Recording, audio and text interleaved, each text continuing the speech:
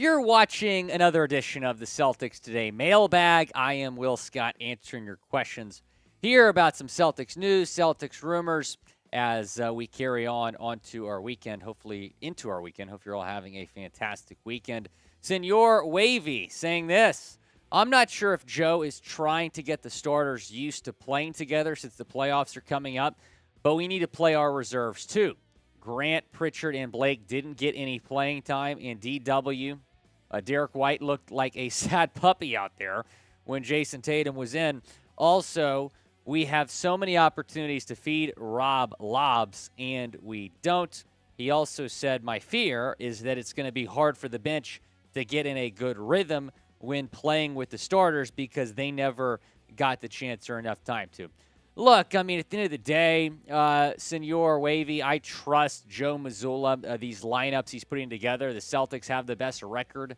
Well, not anymore, but they have the best offense. I'm so used to saying the Celtics have the best record in the Eastern Conference. They have the best offense in the Eastern Conference, so I trust what Joe Mazzulla is doing. But I agree that Payton Pritchard deserves some more playing time. I agree that Blake Griffin deserves some more playing time because let's say an injury does happen down the road, in the playoffs especially, and you need those guys to step up, and they just don't have the minutes, then yeah, I'd be a little bit worried about that. And Rob Williams, you know, I'm not disagreeing. We should definitely give him some more lobs. Christo saying, why are the Celtics good against good teams and bad against bad teams? I couldn't have said any better. I mean, you're 1-3 against the Orlando Magic. I mean, if you're facing the Orlando Magic in a 7-game series, I'd be a little bit concerned. But the good news about that, Christos, is that you're not facing the Magic in the playoffs. You're going to be facing good teams in the playoffs, and the Celtics have matched up well against those teams. We saw them beat the Cleveland Cavaliers the other night. That was a big win. We saw them beat the 76ers last week. They did lose to the Knicks a few days ago. But the Knicks are also the hottest team in the NBA, arguably right now, probably second hottest behind the Milwaukee Bucks. So, and you're without Jaylen Brown in that game as well. So I would feel pretty good about the Celtics, kind of how they match up against some of these playoff teams they're probably going to face. Roderick Clark saying, can somebody please tell me why the Boston Celtics organization opted not to pick up anyone in the buyout market? This is so frustrating because everyone knows we desperately need a backup wing.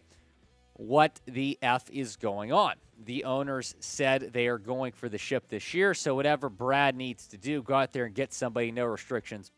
Yeah, I'm a little bit confused too, Roderick. I feel like the Celtics should have gotten, Will Barton or Danny Green in the buyout market, but also it's worth noting that the Celtics aggressively pursued Danny Green, but Green did not think he was going to get a whole lot of playing time on the Celtics team.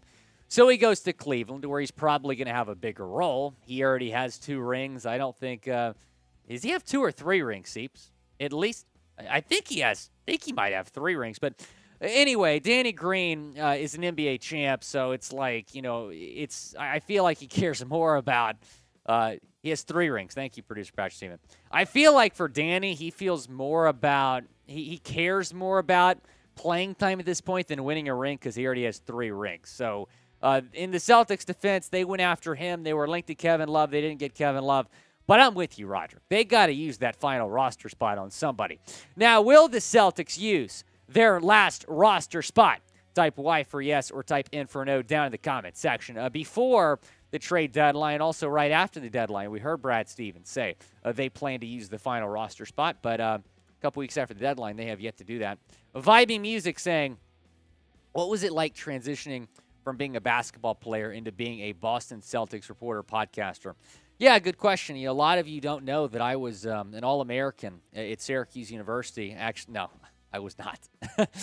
Vibe Music, you might be getting me confused with another Celtics podcast reporter. I played basketball in middle school, and I stopped growing, which was a problem. I was 5'9" in 8th grade. I have not grown since, so that's very sad. I was a pretty good sharpshooter. I mean, I was a 6-man, kind of off the bench. They would put me into the game. I'd make a few threes. I actually made 3 3-pointers against Jared Vanderbilt's team when I played against Jared Vanderbilt in 8th grade. And as you could probably imagine, Vanderbilt kicked our ass. He scored like 29 points or something in that game.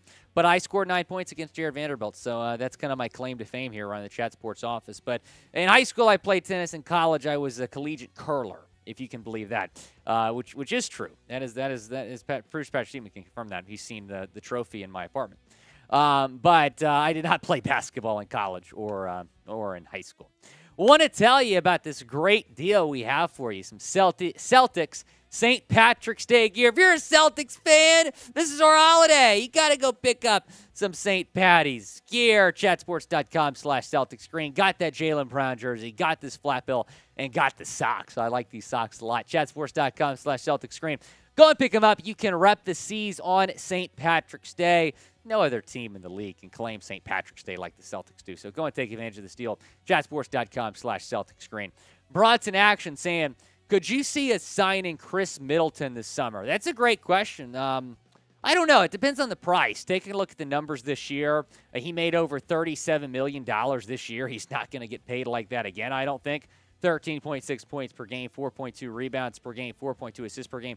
He's just played in 19 games this season, so it's somewhat of a limited sample size. I like Middleton. Again, it would depend on the price because Middleton is probably going to command a lot of money, not nearly as much as he's making right now. Again, he's making $37 million this season. But still, it's an interesting idea, maybe bringing Khris Middleton in. But I feel like the Celtics, if they do pursue someone in the summer, it might be a center. Maybe Jakob Poeltl. You go after him again. We'll see. Chase Foles saying, I'm worried about the Bucks. Yeah, I am too. I still think the Celtics beat them in a 7-game series. But I think home court advantage is going to be crucial. And right now the Celtics are the 2 seed because the Bucks have won 16 in a row. The Celtics have been playing great lately, but they haven't won 16 games in a row like Milwaukee has. So Milwaukee is currently, as we're filming this on Friday, currently have the top spot in the East. So the Celtics, have to put pedal to metal here. Last couple weeks of the season, make sure they get the 1 seed because I do not want to have Milwaukee having home court advantage in the playoffs. Isaac the Gamer, what's up? Why is Payton Pritchard not a starter? I don't think he should be a starter, Isaac, but he definitely deserves more playing time. I've said that over and over and over again on the show. When he was in NBA trade rumors, at the deadline, I was like, do not trade Payton Pritchard. Get him more involved. I'm still going to say that. I think Payton Pritchard deserves to get more involved. Now, the Celtics are a little bit guard-heavy. You have Marcus Smart. You have Malcolm Brogdon. So Payton Pritchard's kind of the 3rd point guard, maybe even the 4th point guard right now on the Celtics team because you also have Derek White who can play the 1 and the 2. So I really like Pritch. I think he should get more involved. Whenever he's had to step up this year, he's certainly done it. Rob Vera, what's up? Saying Stanley Johnson is better and as we need a wing stopper, better than Will Barton is what Rob was saying here. Will Barton's already been picked up, so there you go. Hauser can certainly handle the need. So Stanley Johnson, interesting target here. 6.2 points per game, 3.1 rebounds per game for San Antonio. San Antonio let him go. Shooting 45% from 3, kind of a limited sample size there, but over 53% from field goal range. Stanley, I like him. I would not mind the Celtics spending their last roster spot on Stanley Johnson. I think there's some intriguing options out there, and he certainly is that name, a name. But at this point, I would just be happy if the Celtics got anybody. Carmelo Anthony, obviously, a name to watch. If you haven't checked out our previous show, we talked about maybe signing Carmelo Anthony, so go and check that out. And be sure to subscribe to the channel as well, youtube.com/CelticsTV. Always going to have you guys covered with Celtics news and Celtics rumors. And if you want to get on a future mailbag, we post to our community page a mailbag call every week.